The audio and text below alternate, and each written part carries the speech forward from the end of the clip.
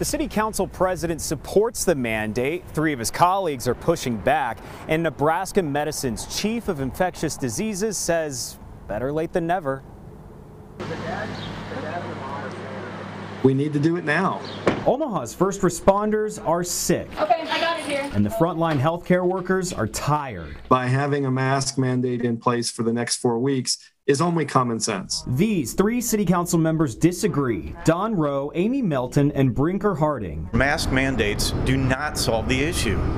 Is there a different solution that you think works? Believe me, I'm not the scientist, and I don't know what the answer is. Mask wearing isn't going to help the hospital capacity. Those are staffing issues that we have to help. There's a lot of people with COVID in the hospital. I think that vaccinations help reduce the number of hospitalizations, not masks. And I also think we need to increase the staffing so that they can increase the number of beds as well.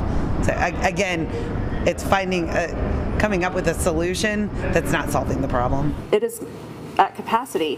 Health Director Dr. Lindsay Hughes says a mask mandate is the answer because she's projecting a 40% increase in COVID cases. We have to find ways to build capacity and to give breathing room to our healthcare providers so that they can take care of everyone in Omaha as they need it and they deserve it. City Council President Pete Festerson supports Dr. Hughes' decision. We understand her concern about the rising cases and the surge of cases across the community, and we do think a temporary measure is necessary to help keep our schools and our first responders and our hospitals operating well. Dr. Rupp says a well-constructed, non-vented, multi-layer mask indoors is the best solution. He says just waiting for the surge to end is the wrong option. Do what we can over the next few weeks to keep our schools open, to keep our businesses open, to keep our hospitals functioning.